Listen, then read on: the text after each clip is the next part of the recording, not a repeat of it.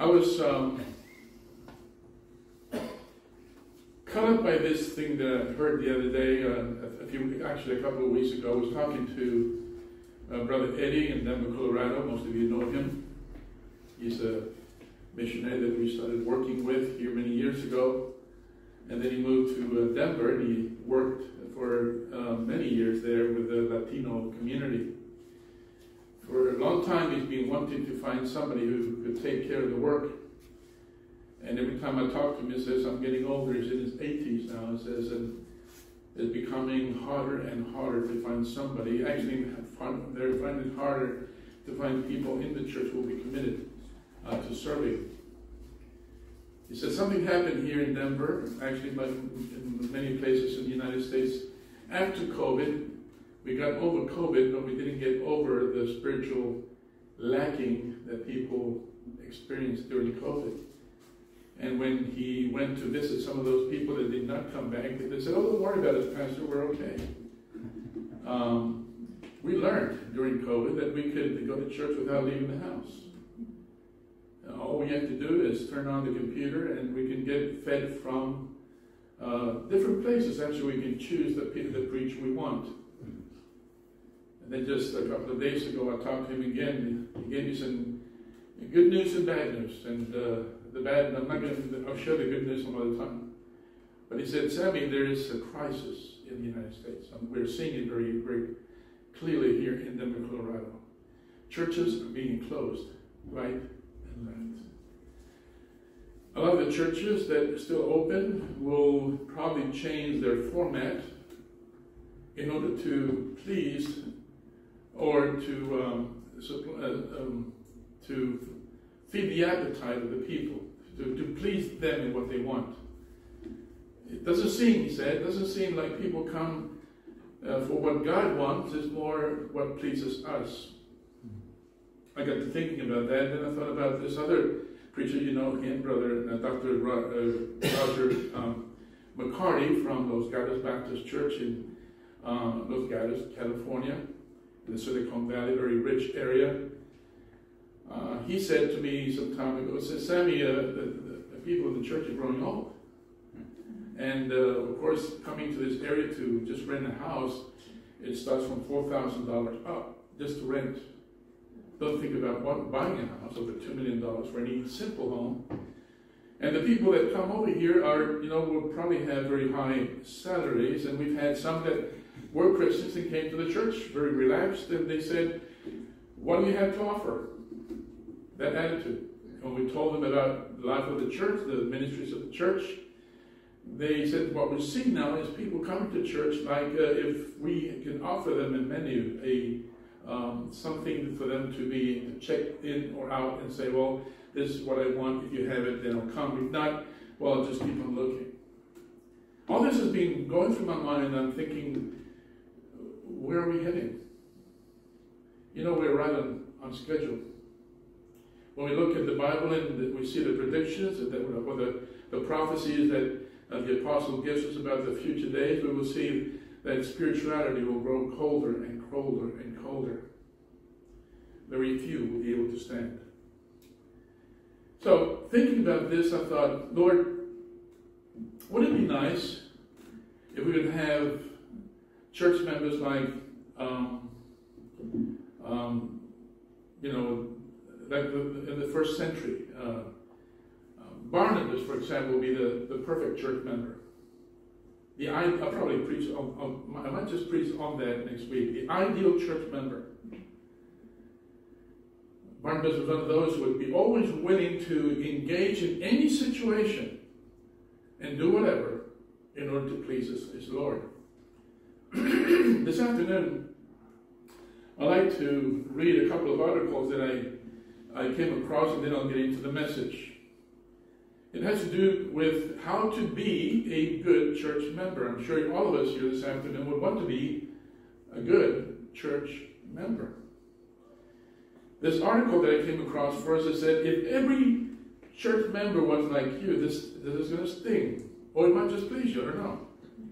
When I came across this, it reminded me of over 10 years ago when I was in Seaview Baptist Church in Pacifica, California. I asked this question in my message, and then I found almost the same words in this article.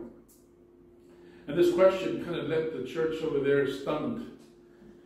I wonder what reaction it will have with you and me this afternoon. It says, if every church member was like you, would your church be healthy? Would it even be a church?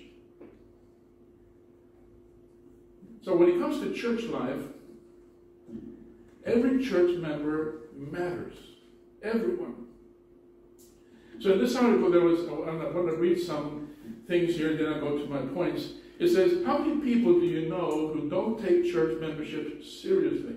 Church membership matters, and in order to have a healthy church, there are specific characteristics that every church member must strive to possess.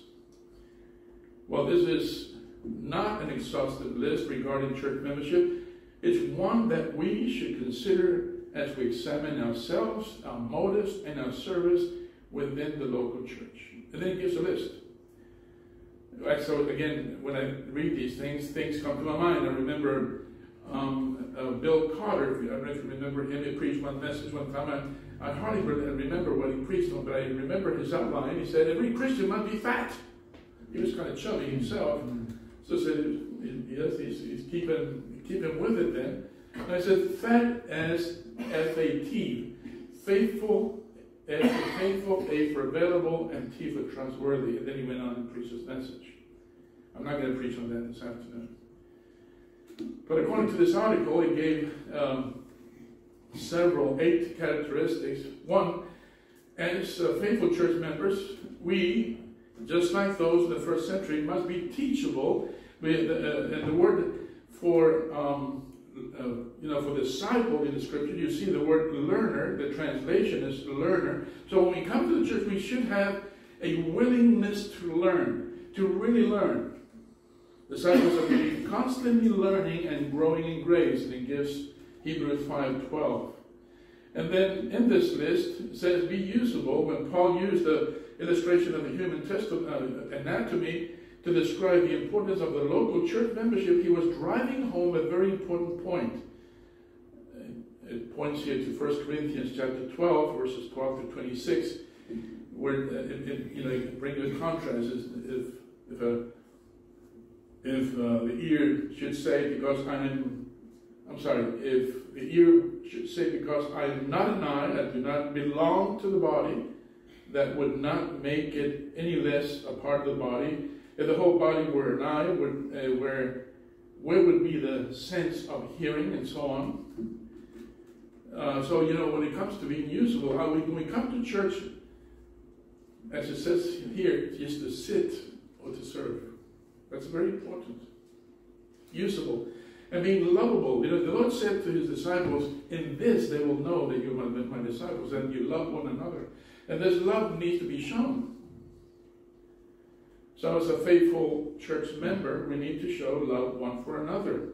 There's plenty of verses, and most of them are given by John, the Apostle. 1 John 4, verse 7 through 8. Love one another, for God is love, and whoever loves has been born of God and knows God. Anyone who does not love does not know God, because God is love. Be visible or available. Some members of the church only show up 20-25% of the time. This is what Brother Eddie is experiencing, especially after COVID. You can count on me for a church service, but the rest of the week, I've got things to do. This is some of the excuses that we find today. On this article, it says some people are constantly in the shadows. They operate in the peripheral. I don't know how to pronounce that. Yeah. Peripheral. They arrive late, sit in the back, leave early, and are typically present 20 to 50% of the times. However, this is not God's plan for his church. In Hebrews chapter 10, verse 24 to 25, it says, let us consider how to... This is another version from the King James. I'm reading it directly from the article.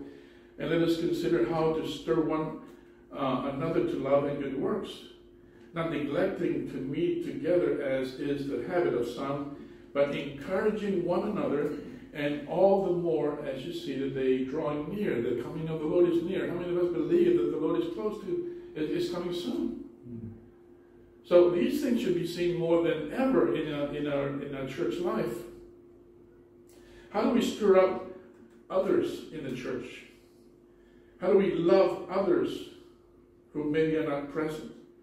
How do we serve one another when you're not present? How do we encourage one another when you're not present?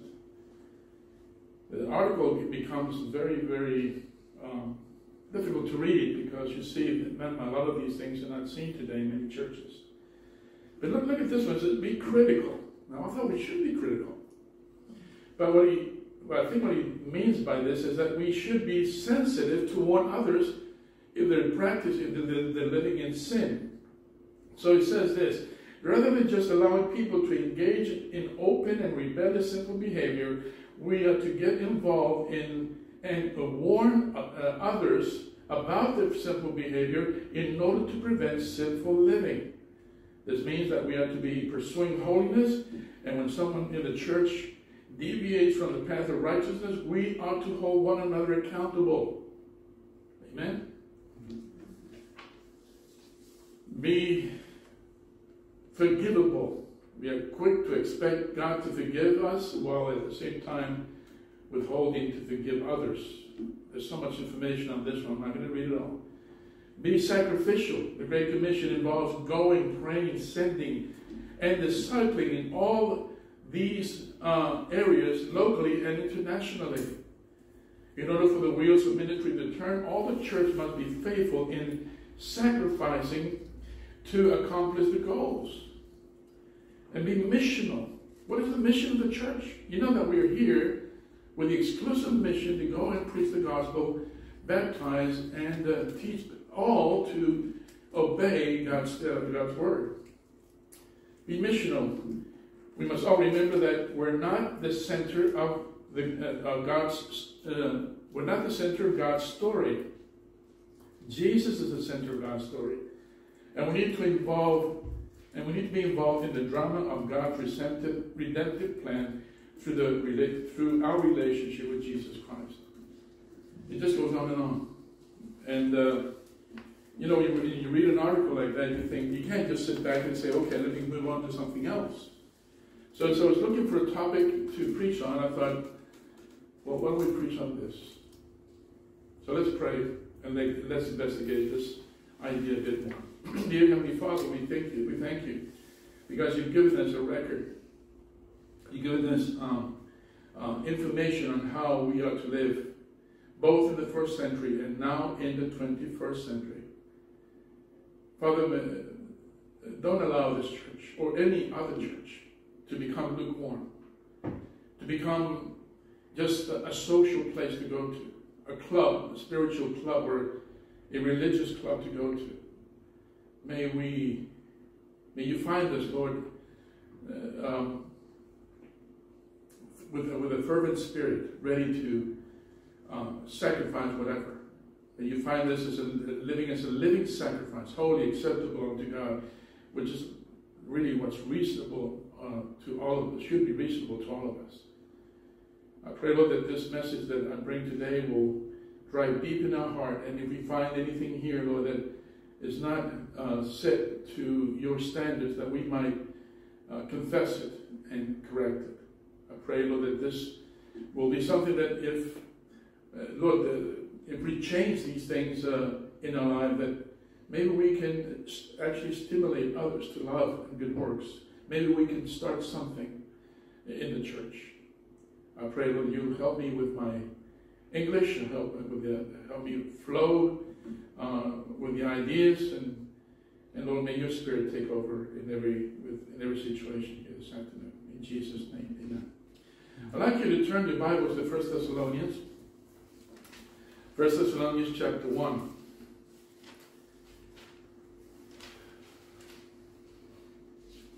Years ago, I preached from this book, many years ago. And it really impacted me because of the high standards that Paul presents you here with the Church of Thessalonica. As we open this book in verse 5, it says, "For our gospel came not unto you in word only, but also in power, and in the Holy Ghost, and in much assurance, as you know what manner of men we are among you for your sake.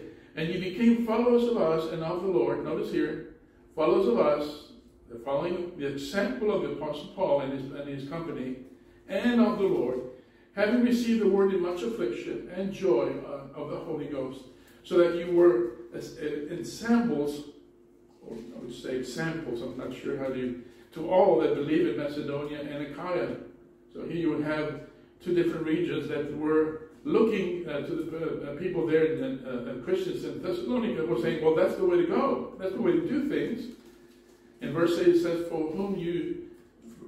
"For from you sounded out the word of the Lord, not only in Macedonia and Achaia, but also in every place your faith to God's word is preached, it's spread abroad, so that we need not to speak anything."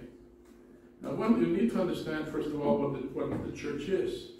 If you talk about the universal body of Christ, it will be all the Christians will be redeemed. We find that very clearly taught in 1 Corinthians chapter 12, verse 13. We refer that to all those who have been born again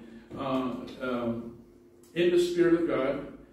They will be part of they will be called the universal church. But then the way this universal church, in a practical way, we need to look at the concept of the local church. And a good definition for the local church is this. Now remember that we need to have a definition. This is what we are here for. A visible assembly of called out believers who have been baptized and who have covenanted together to follow the teachings of the Lord Jesus Christ. If we're not going to follow the teachings of the Lord Jesus Christ, what are we? So when it comes to standards, we need to go back to the Bible and say, Lord, how were things done in the first century? How should we do this in the 21st century? Should we make things more modern? Should we just cut corners and just give the bare minimum? How should we do things today? So as I read this here and I compare it to what's happening in different parts of the world, the church is in trouble. We are in trouble. I don't know what you saw when you were there in England, John. You said things don't seem to be getting any better. Be interesting to see how many churches, those classic buildings that now have been turned into restaurants or malls. I saw that when I was there one time. It was heartbreaking. Why? Why is this happening? Could it ever happen to our church here in Arroyo? Could it ever happen to the church over there in Luxembourg? Any other church? It will if we don't take seriously the Word of God. If we don't take seriously this that we call church membership, but biblical stuff. So I have several things I'd like to note this afternoon, kind of adding to this article. First of all, church members should be saved and sure. The biggest problem with Christianity today is the fact that many churches are filled with unregenerate people. This is not for anybody in particular, and also in general, but one of the first things we do, and I think we saw that this week twice, at least for me, was, talk to people about, getting baptized. What does this mean? And for me, it's now become very important to go through the plan of salvation when you get saved and so on.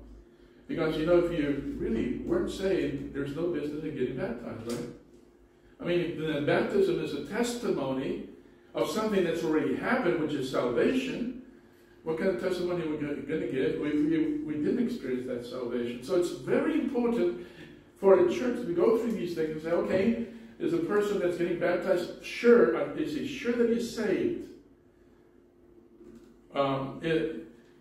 Many people just simply don't know how this works. On Thursday, I went to a home, a family that's been coming to church for quite some time now.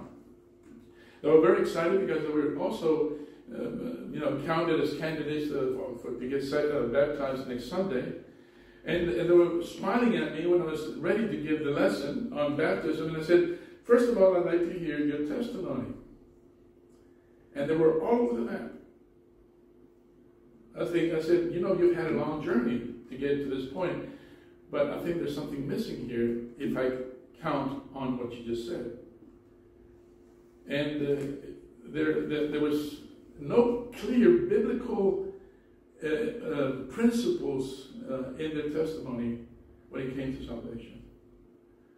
So I put my notes away and I opened the Bible and said, let's look into the Bible to see what biblical salvation is all about.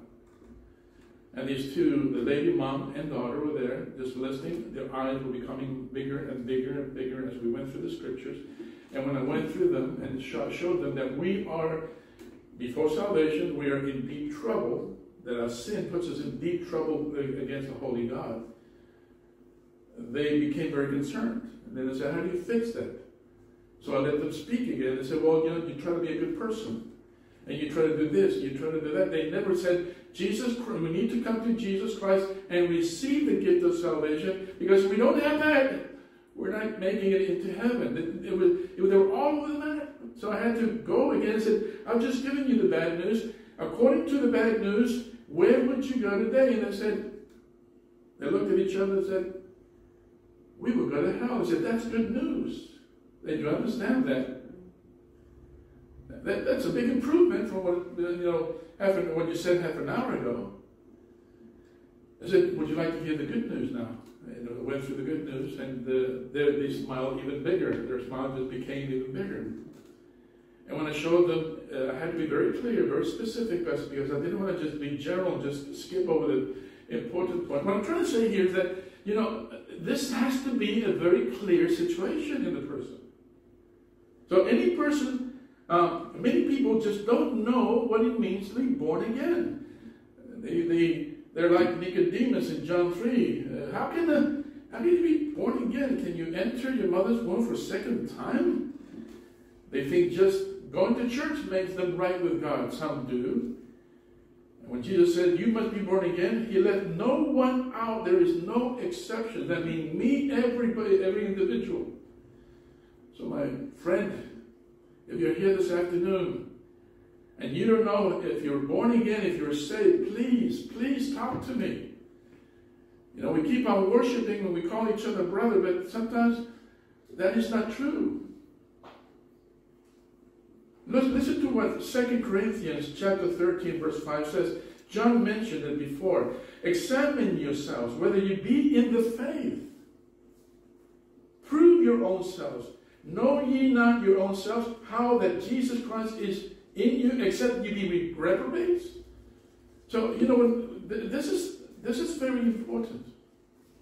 Before we call somebody brother, we maybe should be asking, have you been born again? Not only should we know that we are saved, but we should be sure that we're saved. I was very thankful for Brother Ronald that after we went through these points, very passionate. He says, hey kids, this is a sure thing. You never lose it. You never lose it. I remember that moment because I got emotional too. You never lose it. You have some churches today where they teach that you can lose your salvation. Maybe that's the reason why some churches are closing. I don't know. Not only are we to be church members, not only are the church members are to be saved, but they need to be sure. 1 John 5:13 says, these things have I written unto you that believe on the name of believe on the name, I think I wrote this wrong, that ye may know that you have an eternal life, and that ye may believe on the name of the Son of God. Be sure, know that you're saved. And secondly, church members should be baptized biblically. You come across some who maybe come from different denominations. They say, oh, I know I'm saved, but I was baptized by sprinkling. Listen, that's not baptism. Baptism gives us a picture of the death, burial, and resurrection of Jesus Christ. Tell me what sprinkling does. What kind of picture that does. Try to bury a horse by sprinkling some dirt on top. If you think you can succeed, go back 2 weeks later and see how it smells. No, my friends, when you sprinkle, you should call it rantizo. Am I pronouncing that right, Brother Tim? Close. Rantizo. Then again, you have people who say, no, that's okay, it doesn't matter, just a bowl of water will do. I know that we're short of water, but come on, you know. Biblically, Matthew 28, verse 19 says, Go ye therefore and teach all nations, submerging them, baptizing them in the name of the Father, the Son, and the Holy Ghost. This is something we cannot be cutting corners on. Baptism is a picture of the death, burial, and resurrection. It identifies you as what you are now in Jesus Christ. Baptism is a picture of the new birth. It shows to others that you are no longer the person you used to be. You know, when we open this lid that we have here next week, check it and see what this reminds you of. Some time ago, we had a lady, and we were getting things prepared, and she walked in, and she saw, she said, Who are you burying?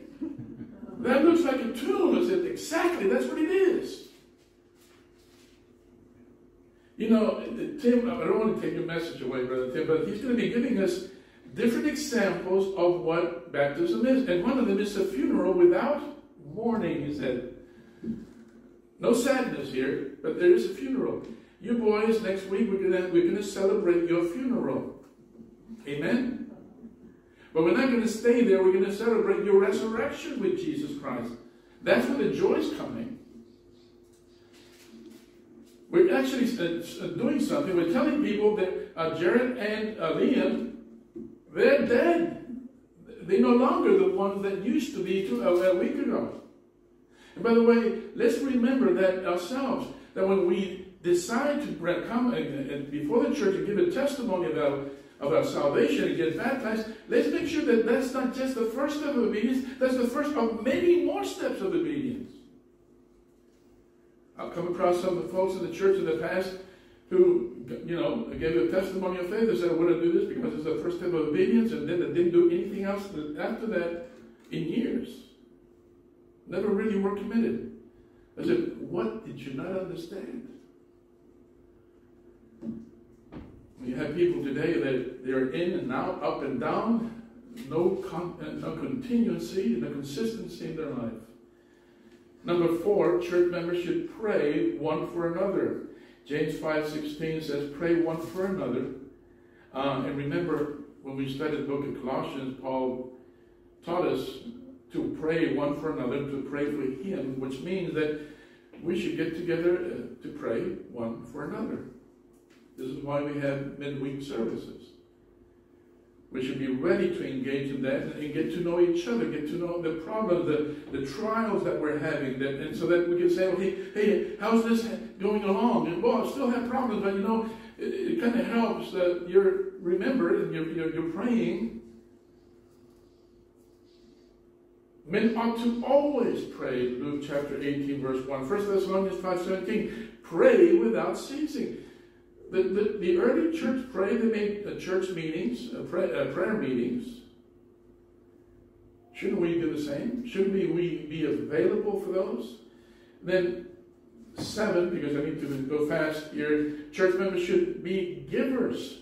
Not only should we be givers, but we should be cheerful givers.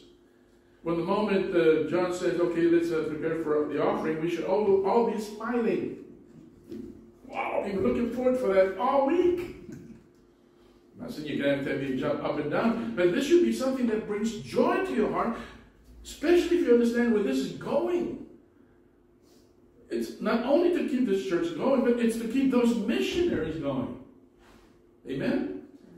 Brother Thomas and Elena, all the way from Germany, they're still here, but believe it or not, because they've been preparing these slides, a weekly slide. They call each one of these missionaries one a week, and they call them and say, hey, what is your need? What can we help you with? How can we alleviate your burden? How can we as a church be a blessing to you? I talked to Brother Eddie. He says, hey, man, they were really asking me all kinds of questions. I said, yeah, we are concerned. If I have a church calling me all the way from another part, from the other part of asking me, we are concerned. We don't want only to send you financial support. We are really interested to know how the church is working. How can we be of some support in the spiritual area? How can we pray for you? We should be givers. We should be praying one for another. The church cannot survive without givers. God has a plan to support his work. And it is called, and he does it through tithing. Good church members should be givers. And then church members should always witness for Christ. Be always ready. When you get up in the morning, be ready. Be praying, first of all. Lord, I'm not here in this country. When we get to 1 Peter chapter 1, verse 1, you see this more in detail. How many did you know, those of you who come from different countries, which means all of us, how many of you know that you are a seed that God is sprinkling over here in Arroyo? Did you know that? He said, no, I came for the sun. Well, I came for it because I had a good job over here. Oh, there was plenty of reasons why I came here, but never thought that God put me here, even though through those circumstances, he put me here to be a testimony to the people around us. That brings missions to a complete different level. It's not about just sending these missionaries. We should have mission minds. Amen? Come on, get excited. Amen. I'm getting excited about this. Be willing to tell the gospel to every creature. Good church members are witnesses for Christ. And then I have 3 more minutes before we see people walking in. Church members should be committed. Committed to what? First of all, to the Lord Jesus Christ. Also to the well-being of the church, and then committed to the furtherance of the gospel. Now, this is not an exhaustive list. We could go on and on. But what I'm trying to say this afternoon, when we look there in 1 Thessalonians 1, 5 through 8, we see that the church in Thessalonica understood. Paul kind of had this church as a trophy, like the brightest stone in his crown, he calls it. You are my crown of glory. Why? Because they understood that when they heard the gospel,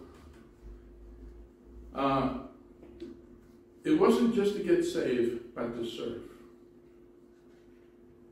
When you heard the word, it says it wasn't just for your salvation, but to serve the living God. We see that very clearly in 1 Thessalonians chapter 1. And I'll finish with 1 Corinthians 15:58. Therefore, my beloved brethren, be ye steadfast, unmovable. This is the message for Arroyo today. And I challenge you to examine your life, examine your service, examine your relationship with the Lord. And if it doesn't fall in this template, if it doesn't match what we've been seeing, then you come to the Lord and say, Lord, I need you to work in my life. These things need to be in the right place. You know why? Because you might be next. You might be one of those Christians who just simply desires to check into the web and find something that will give you the spark. And then feel like you've done your job. Friends, we live in the 21st century, and we need revival. We really need revival. Let's stand and have a word of prayer. Dear Heavenly Father, each of us will have to answer the question this evening. What kind of member are we this afternoon? Are we the ones who pitch in and help and further the work, or are we the ones who become a stumbling block because we don't really get involved? Maybe we've made our Christian life just a thing of reading the Bible and go to church on Sunday. But that's not even close to what we should be doing. And I pray, Lord, that you will continue working in this church. That we take these words seriously. If we don't do it now, Lord, one day we're going to have to face you at the judgment seat of Christ. And we will have to give account then. We'll be be tears because we didn't match up to what you were asking us to do? Or will there be joy because we hear those words, good and faithful servant? Lord, work in our lives today. Help us, Lord. Check these things out. And make the changes necessary, Lord, to match your demands. In Jesus Christ, I pray. Amen.